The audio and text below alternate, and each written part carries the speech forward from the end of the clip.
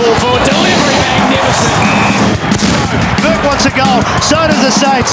Here's a chance now for the Saints. G'day Saints fans, it's Stewart Loewe here and welcome to the next 15 minutes of Saints TV. Well, as you know, we lost once again on the weekend after two terrific wins. We travelled up to Brisbane and it was always going to be a tough ask, but I really thought the boys performed fantastically well for 3 and a bit quarters, and the scoreboard really probably didn't give true value as to how close the game was. But look, I thought there was a lot of positives, as did Grant after the game. Obviously, we were all very disappointed with the way we performed in the last 10 minutes, but I just think with the personnel that we had on the park that day, given that Brisbane were pretty much full strength, I think there was lots of positives to come out of it. So we'll just throw now to some highlights and we'll get back to you soon. Powell caught. Del Santo, good tackling. Davis comes up with the ball. Now Lenny Hayes, can he get on the end of this? Has a little bit of space. Johnson comes at him, knocks it inside 50, gets it back again, over the top to Wolf. Can he kick this one? He's put it through. Davis, good tackle. Caught. Great tackle, Ackermanis. On attacking 50 for the Saints. Ackermanis thought he was going to get the free kick. Umpire didn't respond. Cripps to Hayes. Another possession for him coming up. Sells the dummy. Chips the kick. Beautiful play. Chance for a snap by Milne. Saints back in front. Sides that are performing best are the sides that have got 1, 2 and 3 injuries, and then the sides that are really struggling have got 8s, 10s, 12s and all the rest of it. So, you know, it's damn hard when you get injuries, and damn hard when you get injuries to quality players. So we want to make sure that we go to mass a fair bit between now and when we get back from the break, and we have a bit of luck in the last half of the year. We can have a bit of fun and cause a bit of angst. And as you can see after Tomo's comments, you know, there are some positives to come out of the game. There's no doubt we'll be working on them in the next week, but this week's actually quite unusual for me. I've been involved in league football now for 17 years, and I've never actually had a week off where we weren't required to be at the club, but we have got one this week. But I'll just run through exactly sort of the program. We've all been given individual programs. Some guys have gone back home. You know, we've got a host of interstate guys here, so it's been a great opportunity for them to get back home. Big Spiders, he's flown up to Bali for a couple of days to put his feet up, but there's a few of us who are staying at home, and we're going to get into the club 10 o'clock each day and do some extra skills sessions with Dean Wallace. Just keep our touch and feel the footy, which is vitally important. But personally, from my own point of view, I'm really looking forward to just mentally having a bit of a week off. Now, I managed to catch up with Andrew Thompson before he headed off to Noosa last night and had a bit of a chat to him regarding his play of the day. And I think Stephen Milne's been on it just about every week, so I've decided to can Tomo's choice this week and give it to a young defender, Troy Schwartz, who played a fantastic game, kept Alistair Lynch to 1 kick and 1 goal for the entire match. And I think in the highlights package you'll see some great chop outs and some fantastic marks from a guy who's probably only played a dozen games against one of the true champions in Alistair Lynch. So well done, Troy, keep it up. Ball slapped outside defensive 50 by the Saints, but Ashcroft to McRae. Now Lappin. Centering ball, not a bad ball. Brown's there. Big punch by Schwartz. Got the ball clear. Voss out of the centre, Black out of the centre. Are they switched on? Voss. High kick inside 50 again. Chance for Lynch to leap high. Couldn't bring the mark down. Black. Headland onto the left foot high. Lynch with the leap. Schwartz equal to the task, and Cripps comes up with a crumb. Well, welcome back, and it was a fantastic effort, as I said earlier. Troy, congratulations. But here we are in our illustrious locker rooms that have been revamped this year by Progressive Properties, which is my building company. I'll tell you a little bit about the room. This actually used to be our gymnasium. It was a tiny gym, as you can imagine. You probably can't see around me, but we revamped it, put some walls in, bit of paint on the walls, a few mirrors. The boys love them. And we've moved all the lockers in, and yeah, it works really quite well. We're sitting in front of big Spider Everett's locker here, and he's the only guy in our locker room who likes to keep his photo he can't actually read his name, so he actually needs to see his face when he walks in. And this is the time where he decided to have blonde hair. But as you probably know, Peter's been allegedly booked for striking, so we wish him well. I think the hearing's on Thursday, so good luck, Spider, because he's been fantastic for us in the last 2 weeks, so we really hope he gets off that charge.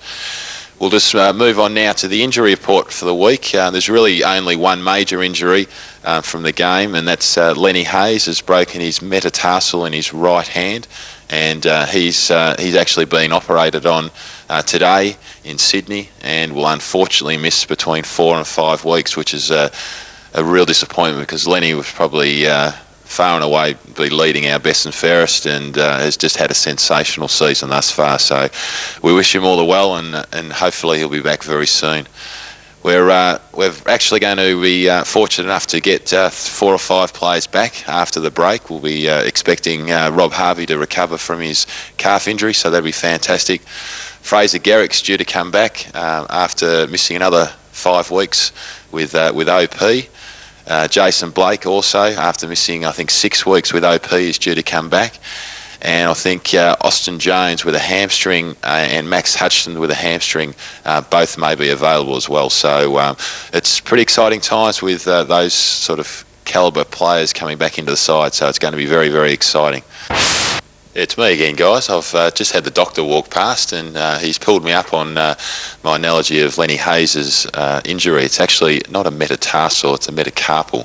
A metatarsal is the foot bone, and Lenny has actually broken his hand, so he's getting his right metacarpal fixed, and all the best, Lenny, for that. Number 35, the great man himself, Robert Harvey. Funny story of that, and I think we're about to throw to a segment that was taped earlier in the month on Living With, which is a great show that I know all the guys watch in here. But yeah, it was a little funny story that Rob, for the first, I think, 2 years of his playing career under Darryl Baldock, was actually called Rodney. And I think, as you see on the highlights, Anita Frawley delves a little bit deeper into the story. When you first met Danielle, what we all want to know is how in the hell did you actually get it? What do you mean? Well, to elaborate a little bit further, back then, I mean, I knew you obviously very well, but you were very quiet. Yeah. And I remember Danielle telling me that the first 3 months she actually was with you, you hardly spoke a word. And I think that's actually why I used to bring her over to our house every Sunday, so at least she'd get a bit of conversation. And I also heard that the first 3 weeks that you were going, I shouldn't say I heard because I knew, that she called you Rodney instead of Robert. Now we're getting a wisecrack here, because now I don't know how much of this you're making up, but and I know Spud would have worded you up a little bit, but well, it was only a week. Sorry. The Rodney bit actually came from my first AFL coach in Darryl Baldock, and believe it or not, for the first 6 months that Darryl coached me, God love him, and you know Darryl well. I know Darryl, it's true. But he called me Rodney, and I used to go up to him after training and say, "Look, my name's Robert. Can you try and sort of say the right name in front of the players?" And then, sure enough, the next team, and he'd call me Rodney again. So I'd go up again and ask him. But so somehow I got. Danny, I may have called me Rodney, but I didn't notice at the time. I think you were so besotted you didn't even know. Yeah, and yeah, we met 7 years ago now. Yeah, I think it was at the St Kilda Disco back then, actually, wasn't it? It was at the King Club in Moorabbin, and I was sweating away on a bike. Oh, that's right, and she was on the couldn't keep her hands off me. And she runs, doesn't she? She does. She runs a lot. Yeah, very fit young lady. With your children, now my dad used to take me out into the backyard and play kick to kick or throw a ball or that. Do you actually get out there with Connor and do a bit of that? Now, I know there's an ulterior motive behind this question. Yes. Danny would have worded the girls up about this, but not really, no. No, I probably prefer, actually, before the show tonight, I had our young girl Remy out the backyard in the swing, which she loves, and she loves kicking the footy out the back. And Connor he's not into it. He's the older one. He should be the one that's into it. So you're blaming Connor? For not probably blame myself, because I don't actually get him out and have a kick with him, but I actually prefer sitting and watching a movie. And do you have the babysitting duties now that Danielle's working on this show? I do, actually. And oh, hang on. What about Mum? Danielle's mum. Yeah, we've got to give her a plug. Mother's Day. She definitely does now, plenty. Just speaking very quickly of Danielle, we have got some footage here because she was just the proudest woman. We'll just throw to this Brownlow footage and the look on her face. Look at this. Oh, God. Beautiful. That's my man and I love you to pieces. Look at that. It actually looks like the first time I've seen stuff for words. Look. I think she was. She's a princess. Oh, she's just, look, you're going to cry. You're all overwhelmed. How has winning the Brownlow changed your life as well as your family, like with Danielle and the do people recognise you when you go out? And yeah, they go, there's Danielle Harvey, who's bloke with her. Yeah, they say that now, actually, yeah. Look, it hasn't changed my life at all.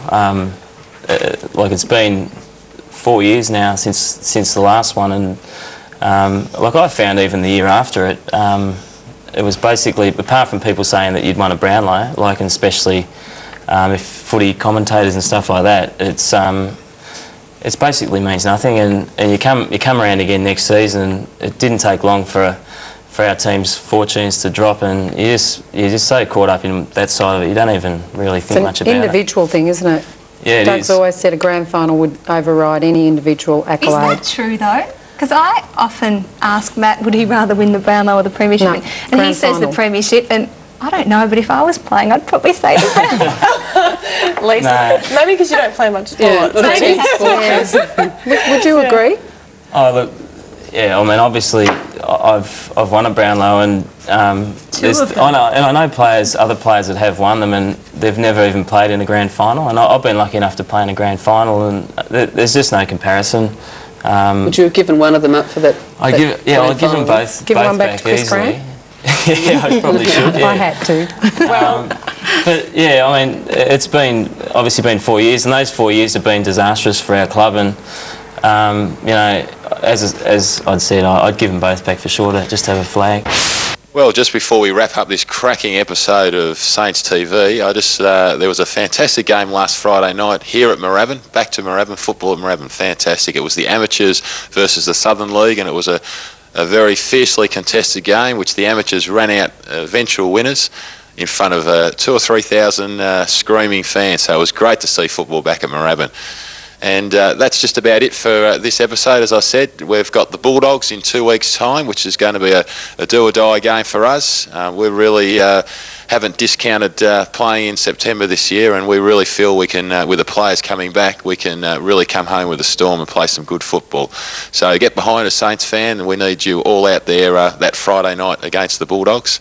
And just finally, next week, obviously, there's no football to cover for Saints TV, so we're going to put together a highlights package of all the great things that have happened thus far on Saints TV. So it's been great being your host this afternoon, and enjoy the rest of the season. Thank you. Gee, I'll wrap it up well, don't I? Advancing on full forward, delivery magnificent.